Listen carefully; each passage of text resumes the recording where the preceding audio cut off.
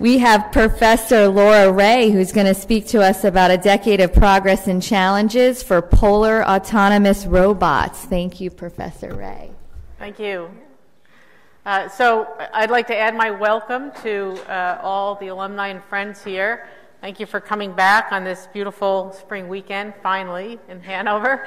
At dinner last night, today, I heard many of you refer to this space and the Great Hall as the barn. And it brought to me, of course, the barn predates me, but it brought to me visions of hordes of Thayer students working together furiously to meet some project deadlines, to do some good work. And what I'm going to talk to you about today is just that. So this work that I'm about to talk to you about briefly is really the product of what started as AB projects, these senior theses and Bachelor of Engineering capstone projects, which I think is fairly remarkable about how much progress we have made. So these are our two robots, Yeti, which was the product of 2 consecutive BE projects, and the Cool robot, which is a solar-powered robot, which actually predates Yeti by a couple years, which was started as some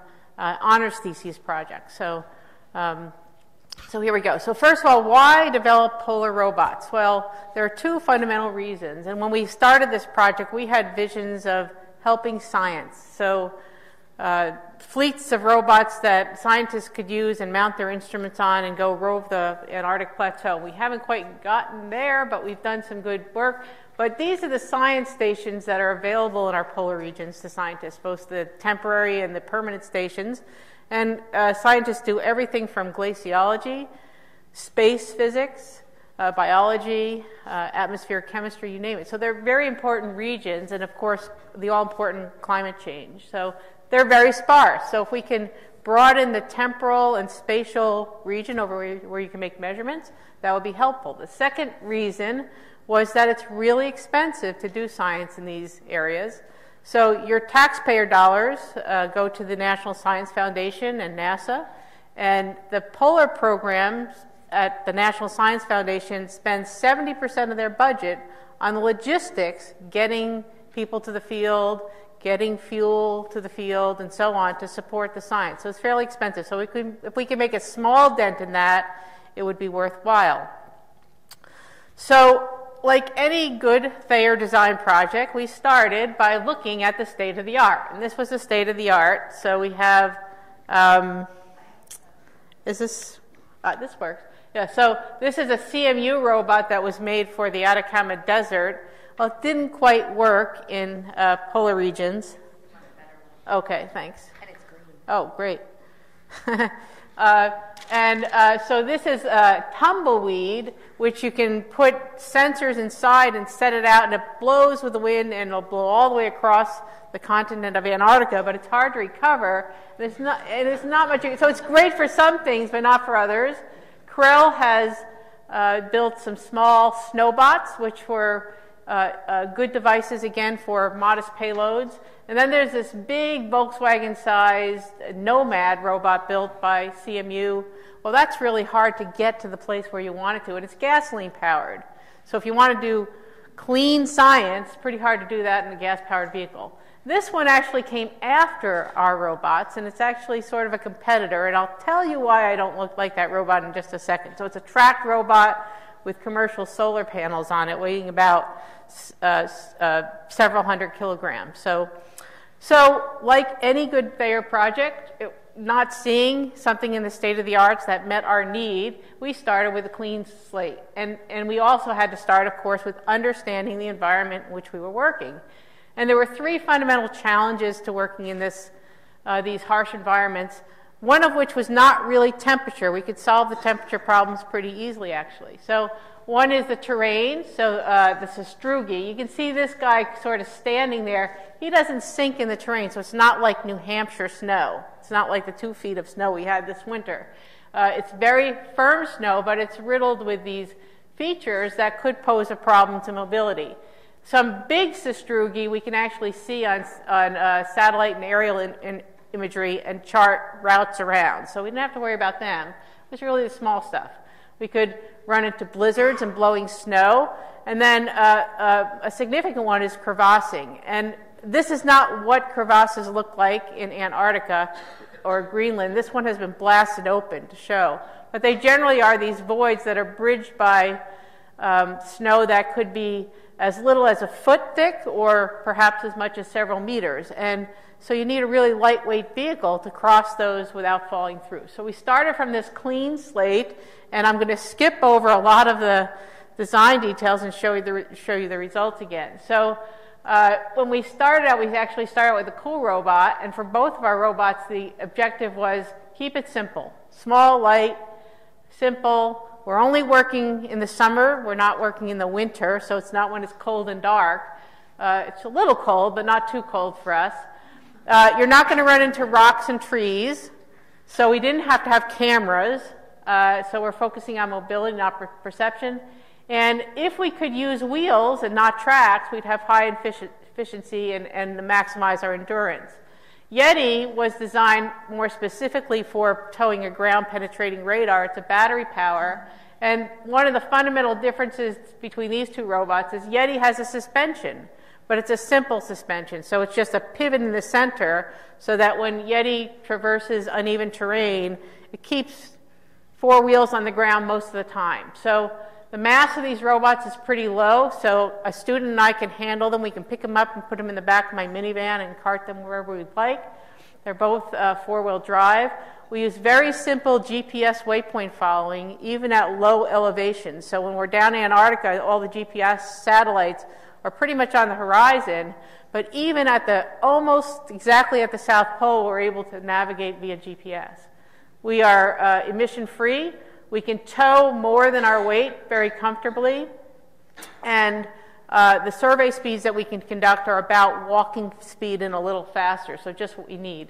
Yeti has an 18-kilometer range, and the Cool Robot is essentially unlimited on battery power, and I'll show you how that works in just a second. So to dispel the myth that you need tracks, I'm just going to play a couple of brief clips. Let's see. So just to show you how they go. So this is the Cool Robot in, I think it was probably 2013 in Greenland, towing a lightweight radar. You can see it doesn't sink much. It stays on the surface. Again, it's not the same kind of snow that we have in New Hampshire. And then this is Yeti on the McMurdo ice shelf. If you look, Yeti's coming back from a 5-kilometer transect and coming into home, and you can see Yeti pretty much goes on the surface of the snow, hardly any tracks made, and it's at this point towing a sled that's about 70 kilograms, but it can do that very comfortably. And we put the bells on so we know it was coming back to camp and we have to get up and change the batteries. So those are our robots. So what is so unique about this? Well, when we started the Cool Robot program, we had no idea whether this was even doable. So we thought, well, do you have to have one big panel that faces the sun, that you turn with the sun?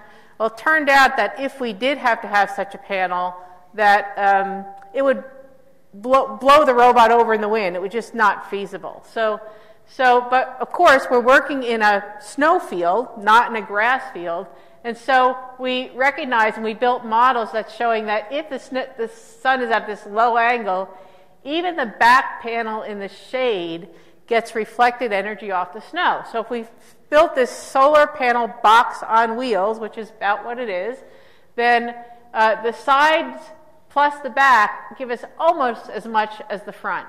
So our first generation panel box had 9x6 cells and gave us about 325 watts. We built that on a shoestring. We had about $30,000 for this project, so we didn't have a lot of money. We built the panels actually ourselves by hand. But then a few years later, we actually got some money to do a second generation panel box, and at that point, the technology, the solar cell technology, had improved just enough that we could actually strip off the top layer of cells, put a few more on the top, and get more power. out of the robot. So this is our current generation solar panels, and what happens is this is the power we need to run at about 0.8 of a meter per second. This is the power at different cloud cover conditions, and so we can use the excess power that we have around noon to charge batteries and then use those batteries at the edges of the day. So that worked out very well. Our first outing was in 2005 in Greenland, and we achieved, at that point it seemed very significant. Now it seems like, wow, that was not much. But we went 20 kilometers autonomously without stopping as the sun progressed from peak down below to late in the day. And we did that pretty successfully on that shoestring budget. So I'm going to jump ahead just for a second and then go back in time. But in 2013, we had finally got a science grant, our first science grant, to do some demonstration science campaigns. And we were able to do about 200 kilometers at that point. So this is the 2013 robot towing a aerosol package. That was one of our science campaigns. And we did our first 24-hour overnight operation. So sent the robot out, went to bed, woke up, and there it is, still working. One of the challenges over the years that I faced is that students would come, they'd do great work, and then they'd graduate.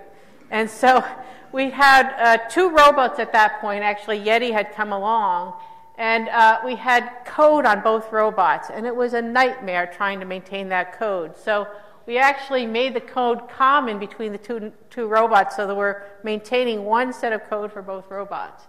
As I talked about the panel box, we had some help in packaging the electronics from folks at Krell, and then we integrated our surveying with geological information systems so that we could set survey routes and look at them afterwards using some professional software, mapping software. So you all know what Thayer projects are like. So this is the student Alex Streeter in 2005.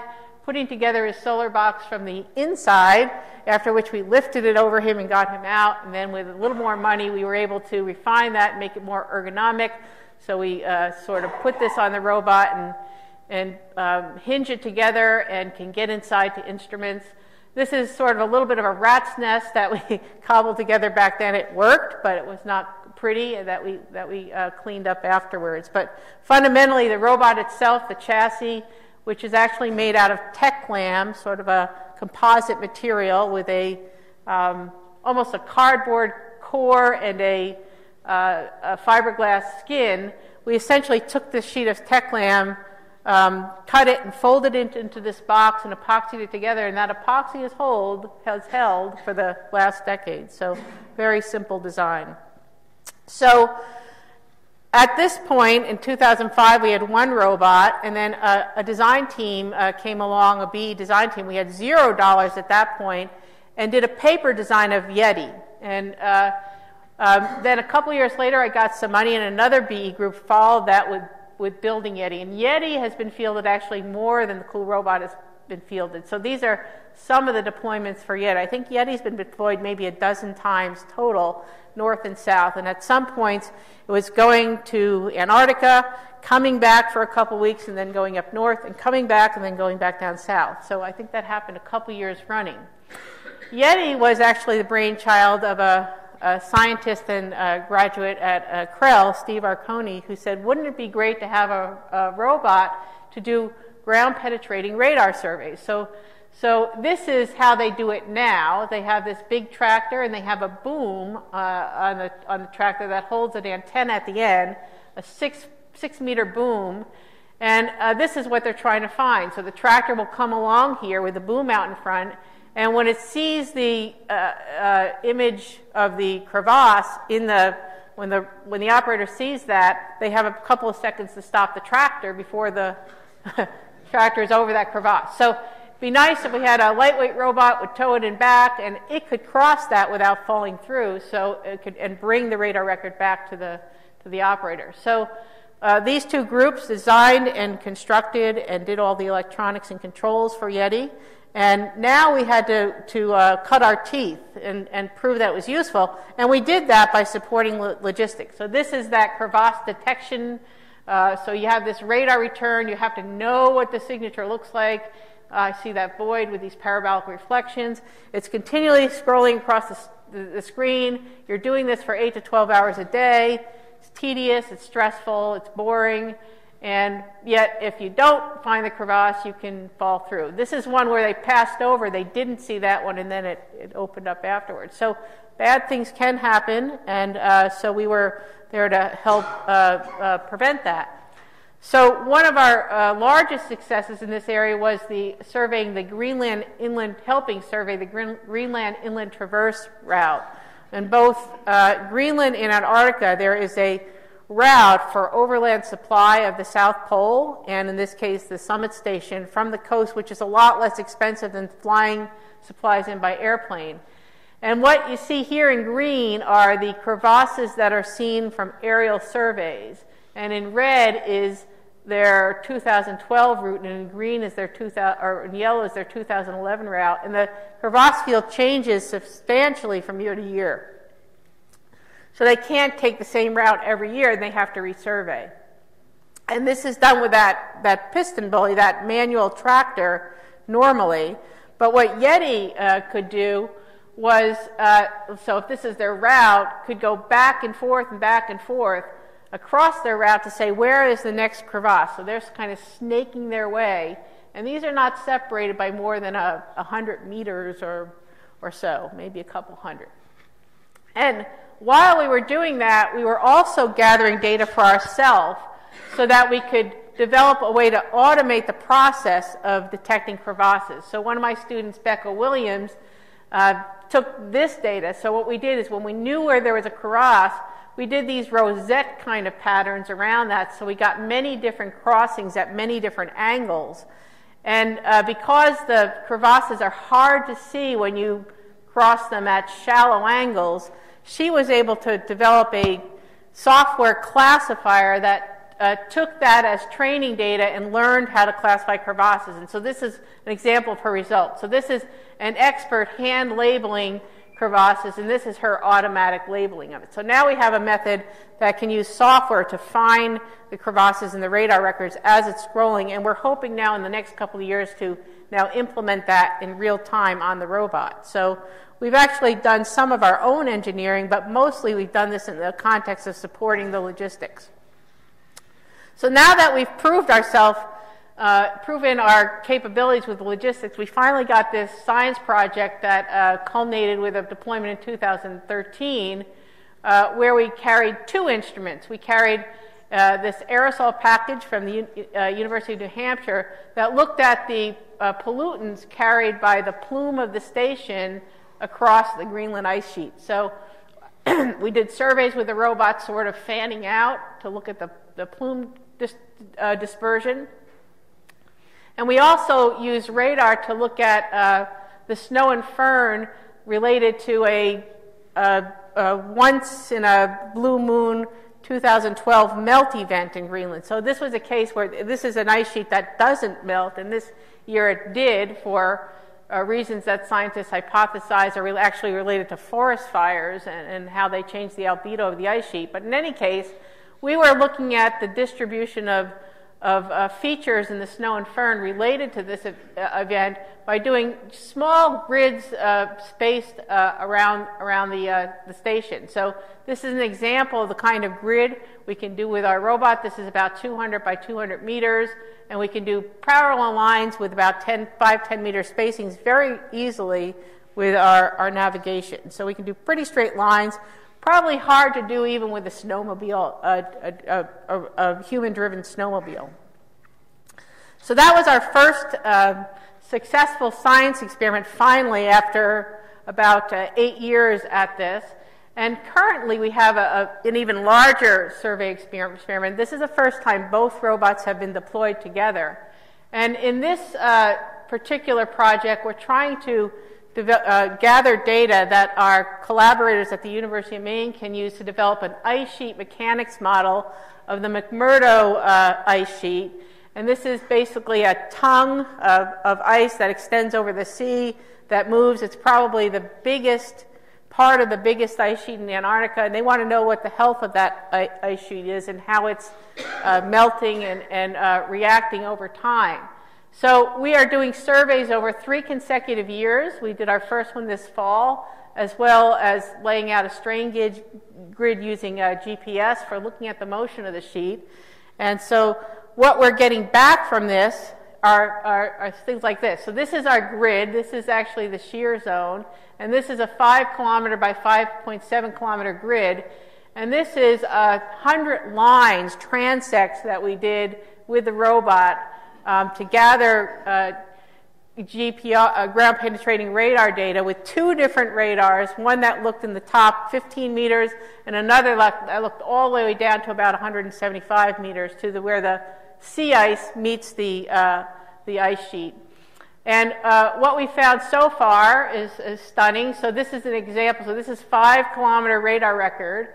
And as we pass over that shear zone, there's tons of crevassing almost up to the surface. Some of these are about a foot underneath the surface.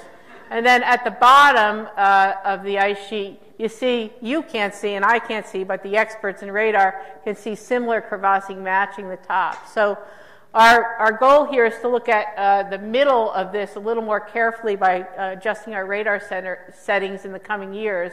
But just to put this in perspective, before we did this study, the most that scientists had was a single transect, which they obtained using a manned vehicle, holding their breath that they wouldn't pass a crevasse, which was going to cause them to fall. So the robot can do things that are just simply impossible for a manned survey to do. So what about the future? Well, we are hoping to start a project within the next year that actually uses the robots now to help study climate change. And how can a robot do that? Well, NASA operates a number of satellites that make measurements to inform climate models, particularly mass balance of ice sheets. So here's the Greenland ice sheet. We have accumulation at the high elevations. We have ablation or melt off at the lower elevations.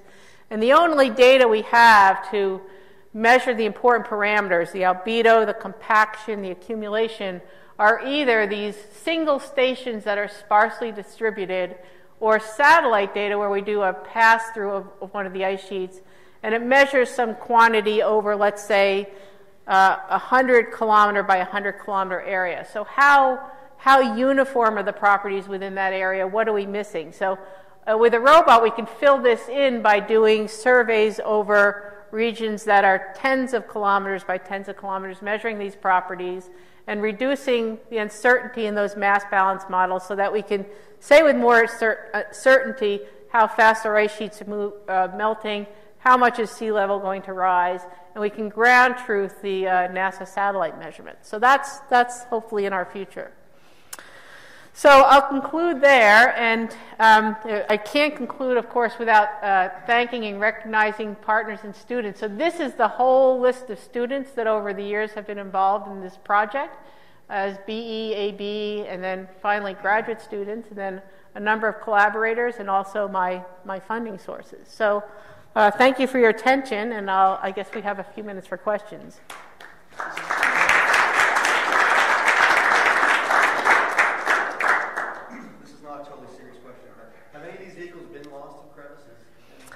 There have been many vehicles lost. So another of Yeti's logistic surveys was the Old South Pole Station. This is the one from the 50s, buried under like 30 feet of snow now. And they wanted to use that area for travel because it's near the new station. And so they went out and surveyed that with a tractor, pushing a radar, and it fell through. And I think then the one that went out to rescue it fell through. And then they said, "Can we borrow the robot?" So, yeah. So, and there have been a couple of airplane landings way back. Yeah. So occasionally, not in recent years, have they had an accident, but it does happen. Yeah. Are you prepared to have your robot fall through? Well, so if there's an open crevasse, we can see it from the air, right? So we're avoiding those. But the robot is very unlikely to fall through because the ground pressure is so low. Maybe not quite, just over 2 psi or less. So we're really not putting a lot of pressure on these. And the time we get there, so by the time we get there in the fall, any new crevasses have bridged, but with at least a foot of snow, so they're adequate. And they may be narrow as well. So we haven't, knock on wood, ever had a problem. Just out of curiosity, you go from Hanover, New Hampshire to Memorial Sound. How long did it take you? So we shipped the robots in August, and the robots go overland to Port Hueneme and sort of Southern California. Then they get shipped by ship to New Zealand, and then they get put on the plane. So it takes about a month and a half for the robots to get there, and that's the least expensive way to get them there, so that's why we use that. But the humans actually fly. Is your data stored on board, or you do live telemetry when you're doing the CPR? We don't have the bandwidth to do live telemetry, so it's stored on board and comes back. So that's why we want to be able to do this in real time, so that the robot is processing the data as it gets it, and then it can flag. So we can easily send a flag via telemetry, but to send the whole data set would be difficult. What kind of conditional programming is built into the robot? Like, can it call for help? Can it detect any obstacles or work around them? What kind of conditions? Right, so when we are within range, radio range, we send back a bunch of telemetry just to tell us what the robot's doing, where it is, what waypoint it just hit. And it doesn't call for help so much, but if you see that it's just been sitting there in the same spot for the last minute, then you know something's wrong. Yeah, so we haven't implemented completely because we really haven't needed to, but at one point we envisioned a number of modes, sort of like a state machine, where, for example, if it was blizzard conditions, the robot would sort of stop and then once in a while move to prevent getting snowed in. We actually haven't done any really long traverses where we've been away from the robot. So this 5x5 kilometer grid was 600 kilometers total. But we were always within a few kilometers of the robot, even though it was a long outing. But we've not quite gone out 200 kilometers and come back yet. And so that's still in our future. Are you more focused now on data gathering using the robots, or are you still working on improvements in the power systems, transport system, et cetera, to improve its mobility and flexibility and stuff? That's a good question. So we find that it's hard to get money just to do the engineering. So we get money to do the science and hide some money to do the engineering. We don't really hide it, but we say what we're going to do to make that science possible. So we're working on both, but we wish we had more money for the engineering. We do what we can. So for example, the Cool Robot's power system is very complex, and you can't test it here at these temperatures and this environment. You have to test it up in the environment it's going to be used. But the field time, of course, is very expensive. So one of the projects that we tacked on to this last one, the climate study, change study, is to revamp the power system so it's simpler and that we could test it here before sending it to the field. And that will make it increase its reliability. Another thing, for example, we'd like to be able to do is to, just like we'd like to respond to crevasses, we'd like to engineer sort of general purpose software so you can take in some data, process it, and then respond to it, change your trajectory, do something different based on the data. And so we've added that to that. So it's a small piece of the project, but it allows us to do the engineering as well as support the science.